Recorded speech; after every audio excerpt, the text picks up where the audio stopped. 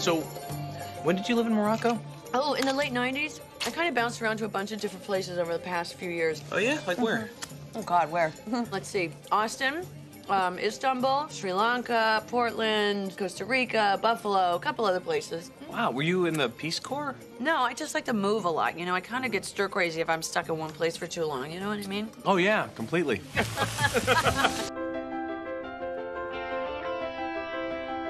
Reuben is celebrating his honeymoon with his new wife Lisa on an island. But while there, things don't turn out exactly as he would have wanted. Oh,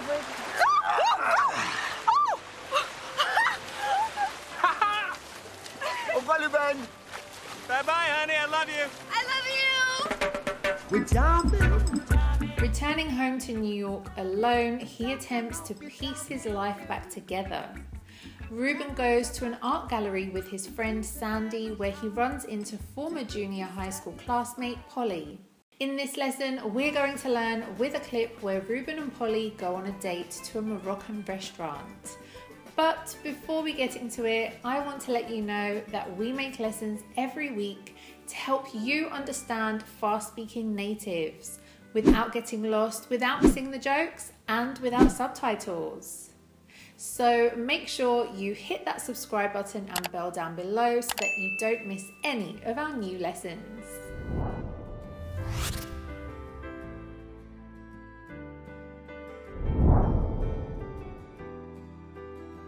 Wow, were you in the Peace Corps? No, I just like to move a lot. You know, I kind of get stir crazy if I'm stuck in one place for too long. You know what I mean? Oh, yeah, completely. No, remember you were the person who Oh, my God, I can't believe you remember that. Oh, of course. You were like the greatest delegate in Model UN history. I guess I did manage to pass a few resolutions. Are you okay? Because you're sweating pretty profusely. Yeah, no, I'm fine. I always react this way to spicy food. Okay. Yeah, but I love it. God, you know, I can't believe you're not married. I mean, even when we were kids, I always saw you as that guy that would settle down at a young age, you know? You were always kind of like an old young guy. Yeah, well, it just hasn't happened. But what about you? You ever gotten close, or? Oh, to the whole marriage thing? Oh, God, no. No way. No, yeah, no. I'm not really big on the whole long-term commitment thing. Why? Are you coming out of a bad relationship, or? No, I'm kind of coming out of like 8 bad relationships. 8? You sure I can't get you a towel or something? I mean... No, I'm good. But I mean, if the right person came along, things might be different, right? Oh, yeah. You're probably right. Sorry. Hey, you mind if I go to the men's room? Please. Okay. Sure. Oh, gosh.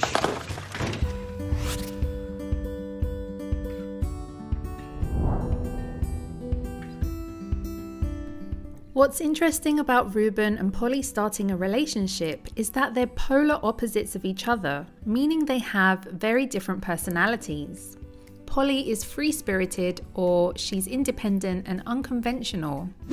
Right, new birthday resolutions. I, Bridget Jones, am done with affairs of the heart. Will hang only with new free-spirited friends like Miranda. And when the going gets tough, the tough go on a luxury spa weekend. Whereas Reuben is uptight, meaning he has traditional attitudes and finds it difficult to relax. It's the principal. No, the principle is I went to go help my daughter who was in trouble. Hey, Evan, you can't be such a control freak, man. You're too uptight. Yeah, Bob, I'm uptight. I'm uptight about the aliens that are killing people in our neighborhood. That's what I'm uptight about. I kind of bounced around to a bunch of different places over the past few years. Oh, yeah? Like where? The primary meaning of bounce refers to the movement of a ball, like you see here. A basketball bounces up and down. She says she bounced around to mean she lived in many different places. She could have said she bounced from place to place. No, I just like to move a lot. You know, I kind of get stir crazy if I'm stuck in one place for too long. You know what I mean? Oh, yeah, completely. Stir crazy means extremely nervous and upset, especially because you feel trapped in a place. Bernadette still going stir crazy? Little. 2 months of bed rest. It's kind of rough. If you're stuck, you're unable to move from a particular position. Yeah, we're stuck in traffic in a stolen police car with what is sure to be a missing child in the back seat. No, I just like to move a lot. You know, I kind of get stir crazy if I'm stuck in one place for too long. You know what I mean? Oh, yeah, completely. You know what I mean is a question we like to add at the end of a sentence to check whether or not the other person understands what we have said. This is a very useful expression you can use for conversation. Take a look at some other examples. Oh, you're not a mistake. Your sister was the mistake. Oh my God! Your older sister, I mean, she wasn't planned, you know what I mean? So how do you and Brooke know each other? Well, how don't we know each other, you know what I mean? Now, it's funny that Reuben replies, Oh, yeah, completely. because as I said before, they have very different personalities, and while he appreciates staying in one place, she has the need to move houses constantly. Are you okay? Because you're sweating pretty profusely. Yeah, no, I'm fine. I always react this way to spicy food. We can use profusely to emphasize the meaning of a few verbs like sweat or bleed profusely. It means to a great degree or a large amount. You don't need to lie to me. I don't appreciate it. I know I look like a fat cow, and I'm sweating profusely. You can also thank someone profusely or apologize to someone profusely. I'm sorry, that was 100% inappropriate, and I do apologize profusely. Spicy food is a type of food that gives you a burning feeling in your mouth. Oh, everything. I love it. It's delicious. Spicy? No, it's not spicy. You can There's a gift shop there. God, you know, I can't believe you're not married. I mean, even when we were kids, I always saw you as that guy that would settle down at a young age. You know, you were always kind of like an old young guy. We use the phrasal verb to settle down to describe the moment in adulthood when a person starts living a calm life in one place, especially when they get married. We're so proud of you, Jack. We didn't think you would ever settle down, but then we met this wonderful girl. You couldn't have done better. Again, this accentuates their two very distinct personalities. He is someone who can imagine already being settled down, while she's still figuring out what to do in life. Let's now take a look at the connected speech in this sentence. I always saw you as that guy that would settle down at a young age. First of all, notice the pronunciation of settle. In American English, this is pronounced with a soft flap T, settle. However, in Britain, we would say this as settle. Now, notice that the first that is pronounced differently to this other that. The first one is that with an open ah sound, and the second one is with a schwa. This is because there are two types of that. When that is used as a demonstrative adjective, meaning when we say that window or that person, when we use the ah vowel sound like in the word cat. However, when it's used in phrases like I think that we should go or the people that live next door, the word that is said in its weak form with a schwa sound. That's important to know because the secret to speaking fluently like a native speaker is knowing how to link and reduce your words. The would here is also said quite weakly. Then also notice how she says these two words. For kids, I always saw you as that guy that would settle down at a young age. Now take 2 seconds to mimic how she says that. That guy that would settle down at a young age. That guy that would settle down at a young age.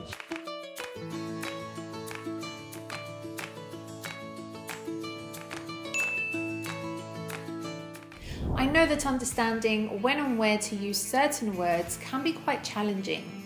To help with this and other language obstacles, we've created our Fluent with Friends course. Here you will not only have fun while learning words and expressions from the TV series Friends, but also how to apply them naturally in your daily life. You can try it for free right now with our 3-part masterclass. Simply click here or the link down in the description below.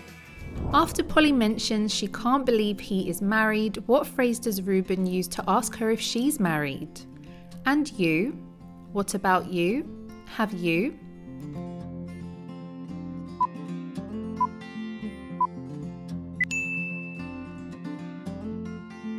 That's right, we use what about you to ask the same question to the other person that has just asked us, or to ask about something we've just been talking about. Oh, I love Minnesota.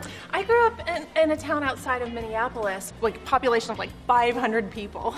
Really small. Yeah, it's like the land of 1,000 lakes. What about you? But what about you? You ever gotten close, or? Oh, to the whole marriage thing? Oh God, no, no way. We use no way to say no in a more emphatic way. Take off your mask. No way. No one's ever seen me without this mask, and no one ever will. Do you think you'll do it again? No way. She was totally repulsive. We also sometimes use it in a phrase like, there's no way. There is no way I'm going to let you do that. I'm not really big on the whole long-term commitment thing. If you say you're big on something, you mean that you like that very much. Example, I'm not big on classical music. We also often say something like, someone is a big poker guy or girl, or he's a big sports car guy. I'm not really big on the whole long-term commitment thing. Long-term means happening, existing, or continuing for many years or far into the future. In this context, commitment refers to the relationship between two people. In this movie, Polly has a hard time feeling okay with the idea that she'll be in a long-term relationship with another person. Hang on a minute, Jones. Just slow down. It started on Tuesday and now it's Thursday. It's not exactly a long-term relationship yet, is it? Very bad. Man. Now try to guess the opposite term. How would you complete the following sentence? I'm not going to go into a long-term relationship with him. It's just a thing, an affair, a fling.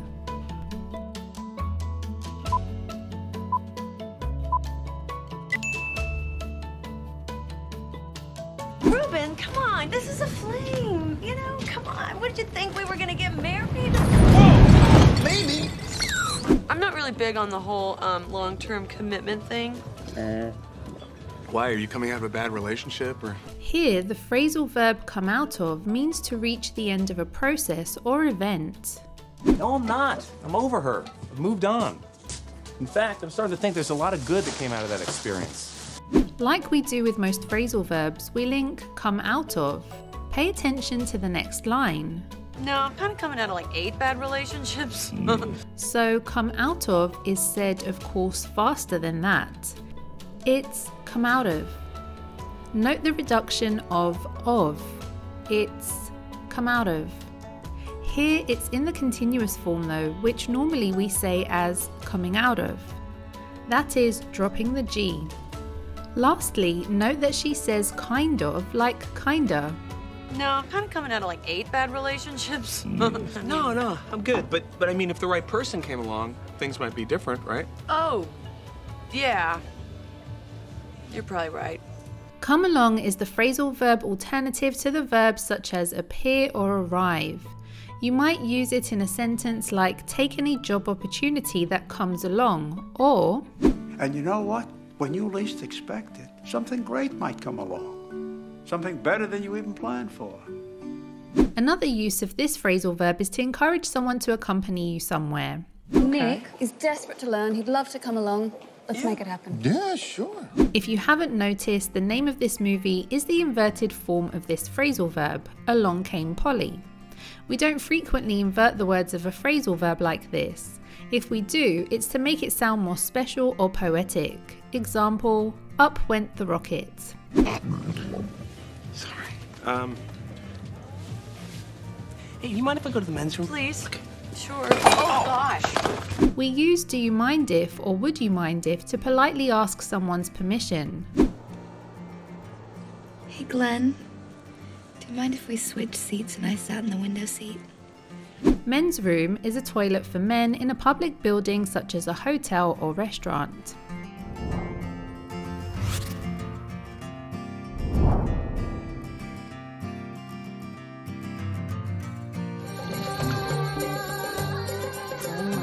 So, when did you live in Morocco?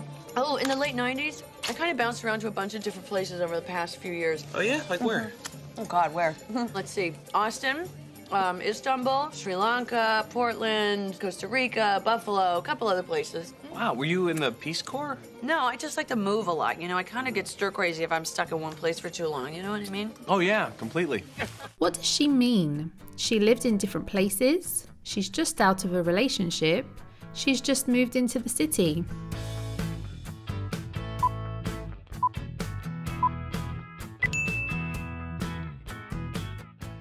Are you okay? Because you're sweating pretty profusely. Yeah, no, I'm fine. I always react this way to spicy food.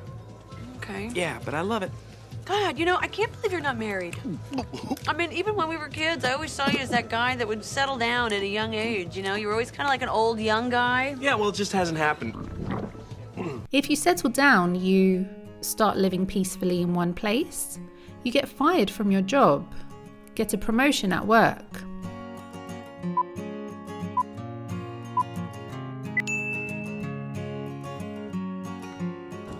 Why, are you coming out of a bad relationship, or? No, I'm kind of coming out of like 8 bad relationships. 8? You sure I can't get you a towel or something? I mean... No, I'm good. But I mean, if the right person came along, things might be different, right? Oh, yeah. You're probably right. Sorry. Hey, you mind if I go to the men's room? Please. Okay. Sure. Oh, gosh. What does come along mean? Become friends with someone, get married, appear or arrive.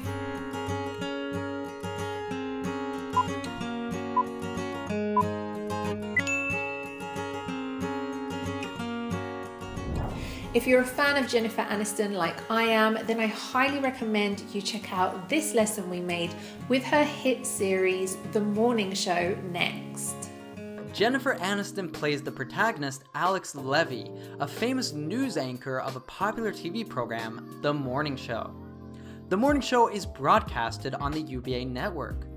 When talking about the TV industry, network refers to an organization that has television stations and broadcasts content through one or more channels.